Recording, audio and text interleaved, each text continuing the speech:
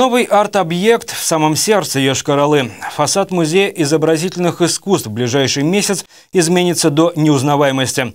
От серых безликих стен не останется и следа. Отныне лицом музея будет граффити.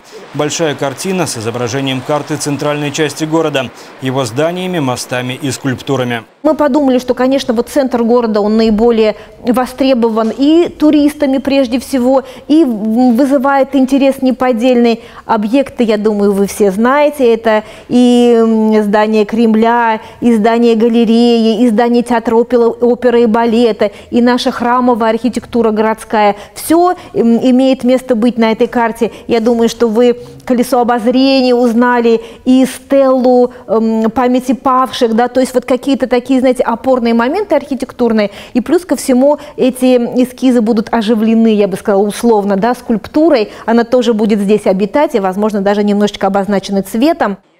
Автор эскизов – заслуженный художник республики Андрей Санников, который работал в паре со своей дочерью. Воплощает задумку в жизнь мастер граффити Илья Белов, известный по созданию арт-объектов ко Дню Победы и не только. Кстати, вариаций, каким будет изображение на фасаде, было много. От черной графики на белом фоне до цветовой игры. Рассматривались варианты с использованием красного цвета. В итоге выбор пал на синий цвет жизнелюбия и оптимизма. На здании уже прорисован один из разворотов будущей карты города. Отмечу, задумка изменить фасад музея давно витала в воздухе. Идея с граффити была подсмотрена в английском городе Норвич, где уличное искусство, в том числе, используется для привлечения туристов. В Йошкар-Оле новый арт-объект планируют сдать к 4 ноября, ко дню рождения республики.